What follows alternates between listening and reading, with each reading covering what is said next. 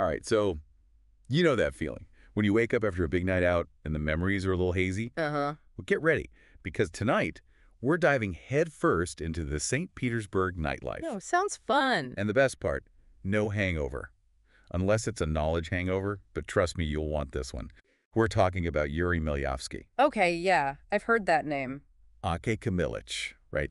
This Yeah. guy is basically a legend when it comes to throwing parties, legendary parties. I've heard whispers, legends from, friends who've been lucky enough to experience the scene firsthand. It's supposed to be something else entirely. Wild, right? And what's cool is we actually have his website, Yeah. which, in this day and age is like a primary source, Yeah. right? A digital window into his world. This is good stuff. It's all in Russian now. So good thing you're here, our resident Cyrillic whisperer. Well, someone's got to do it. So just like first impressions, scrolling through this thing, what's the vibe? What's Mylich's whole deal here? Okay, so right off the bat, you realize Mylich isn't just some guy DJing in a basement somewhere. Like, this isn't just a bio. This is, like you said, a movement. This is documentation of a whole subculture he's curated. This is a guy who shaped St. Petersburg's nightlife for, like, decades, man. Multiple generations of clubgoers. Wow. And they call his team like his crew, right? But they don't just call it a crew, it's a dream team. What did you make of that? Oh, yeah, it's not by accident. It's intentional, that wording. This is bigger than just one person, They've got a shared vision. It's a collective. And the tagline, man. Oh, yeah. That tagline. Let's talk about a mission statement. Our business is not to build, our business is to illuminate.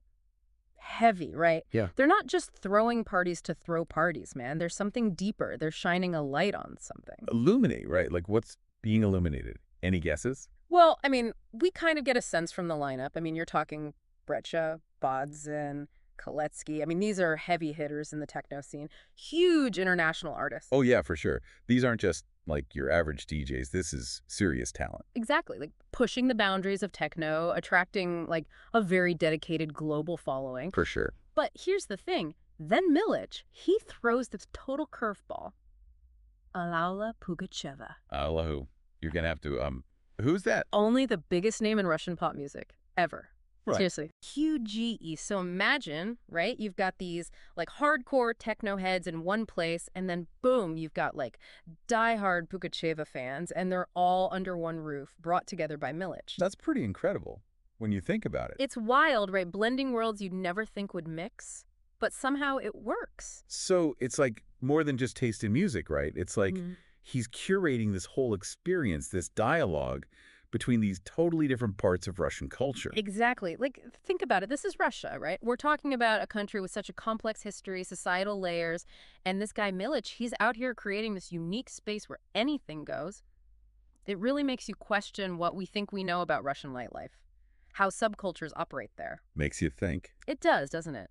And the fact that he's been doing this for years, with, like you said, multiple generations of clubgoers coming up through this scene, that's got to mean something, right? It speaks to a deeper need, for sure, for this kind of illumination, which, going back to that tagline, takes on a whole new meaning, right? It does, because what is he illuminating? What are we, like, on the outside looking in, maybe missing?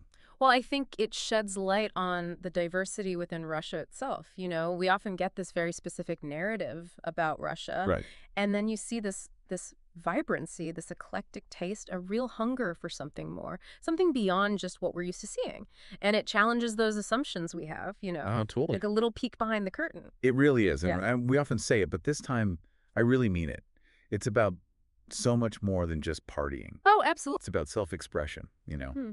especially in a context where that's not always straightforward or easy. It makes you wonder what other stories are out there. Right. What other subcultures are thriving just below the surface, just waiting to be discovered. What else is being illuminated that we're missing? I think that's a perfect place to leave it. Yeah, makes you think. Definitely need to do another deep dive on this. Who knows what other rabbit holes we'll find. Count me in. Perfect. Until next time, then. Cheers to that.